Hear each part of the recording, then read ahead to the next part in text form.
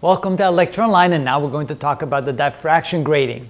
In previous videos we saw multi-slit situations where we had cases where we had 2 slits, 3 slits, or more than 3 slits. Here's an example of 6 slits. And the interference pattern that we saw was that when we had 2 slits, we saw this interference pattern where the maxima were all about the same height, and the distance between the maxima all depended upon the distance between the slits. The closer the slits were together, the farther apart the maxima went. The farther apart the slits were, the closer the maxima went. Now with 3 slits, we saw that we had these maxima here, and we had these intermediary maxima, which were much smaller than the larger maxima right there. Again, the separation between the maxima depended upon the separation distance of the slits. Closer together meant that they were farther apart and so forth. Another thing that we noticed was that the width of each of the maxima was not as wide as it was for 2 slits when we had 3 slits, and then we had that intermediary here in between. Also, the peak intensity was greater with greater number of slits. So the intensity with 3 slits was 9 times the intensity of a single slit, where the intensity of 2 slits was 4 times and so forth. What we found was that intensity was equal to the number of slits squared times the intensity of a single slit. Here with an example of 6 slits, we had 4 intermediary slits. Notice that the central maxima, as far as the first max on either side, they're much larger in intensity. With 6, this would be 36 times the intensity of a single slit. And again, the distance between them would depend upon the separation distance between the slits. As the separation distance became less, then the maxima would be farther apart like that. Finally, we come to what we call the diffraction grating. The diffraction grating is basically a lot of slits, usually well over 1,000, many thousands per inch or several thousands per centimeter. So a great number of slits in such a way that the separation distance between any 2 slits is extremely small, typically in the order of just a few micrometers or sometimes even less than that.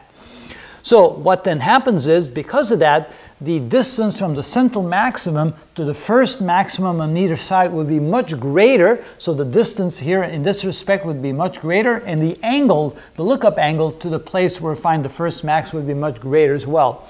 To the point where the sine of theta no longer equals the tangent of theta, no longer equals theta, and we'll get to that in the next video.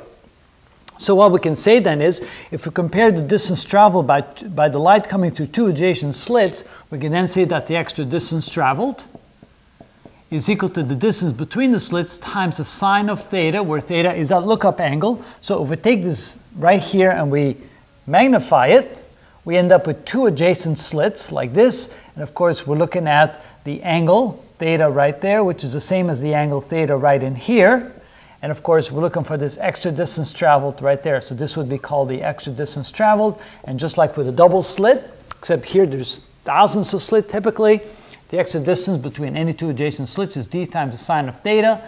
Since the distance between is extremely small, we can then see that when we find the next maximum, then this would be equal to find, so that would have been equal to 1 lambda to find the first maximum. And then we can see that the sine of theta would be equal to lambda divided by d, and therefore theta would be equal to the arc sine of lambda divided by d. We can no longer make the assumption that the sine of theta equals the tangent of theta equals theta, where we can say that's equal to y over L. We can no longer do that here because the separation distance between slits is extremely small, making the angle much, much larger. So to find the angle now, we have to use lambda over d. And very typically, lambda is not that much smaller than d. Usually it's maybe a half or a third or a quarter or something like that. And we'll see in the next video how we actually calculate that.